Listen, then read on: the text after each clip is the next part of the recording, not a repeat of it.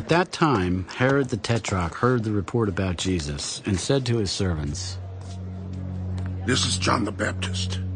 He is risen from the dead, and therefore these powers are at work in him." For Herod had laid hold of John and bound him and put him in prison for the sake of Herodias, his brother Philip's wife, because John had said to him, "It is not lawful for you to have her." And although he wanted to put him to death, he feared the multitude, because they counted him as a prophet. But when Herod's birthday was celebrated, the daughter of Herodias danced before them and pleased Herod. Therefore he promised with an oath to give her whatever she might ask. So she, having been prompted by her mother, said, "Give me John the Baptist's head here on a platter." And the king was sorry. Nevertheless, because of the oaths and because of those who sat with him, he commanded it to be given to her. So he sent and had John beheaded in prison.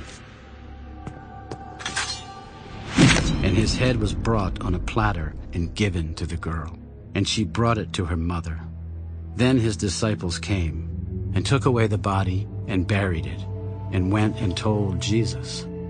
When Jesus heard it, he departed from there by boat to a deserted place by himself.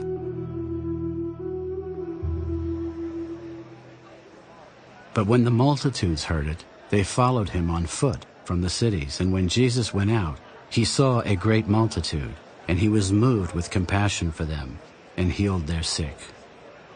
When it was evening, his disciples came to him. "This is a deserted place, and the hour is already late. Send the multitudes away that they may go into the villages and buy themselves food." They do not need to go away. You give them something to eat. We have here only 5 loaves and 2 fish. Bring them here to me.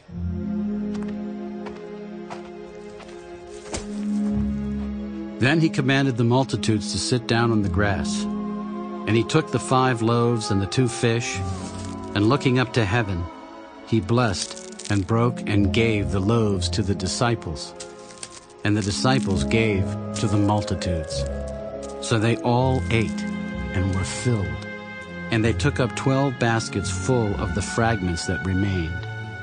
Now those who had eaten were about 5,000 men, besides women and children. Immediately Jesus made his disciples get into the boat and go before him to the other side, while he sent the multitudes away. And when he had sent the multitudes away, he went up on the mountain by himself to pray. Now when evening came, he was alone there. But the boat was now in the middle of the sea, tossed by the waves, for the wind was contrary. Now in the 4th watch of the night, Jesus went to them, walking on the sea. And when the disciples saw him walking on the sea, they were troubled. "Oh, it is a ghost!" They cried out for fear, but immediately Jesus spoke to them. "Be of good cheer! It is I! Do not be afraid!" And Peter answered him, "Lord, if it is you, command me to come to you on the water." "Come!" And when Peter had come down out of the boat, he walked on the water to go to Jesus. But when he saw that the wind was boisterous, he was afraid, and beginning to sink, he cried out, "Lord, save me!" And immediately Jesus stretched out his hand and caught him. "Oh, you of little faith, why did you doubt?" And when they got into the boat, the wind ceased. Then those who were in the boat came and worshipped him. "Truly, you are the Son of God."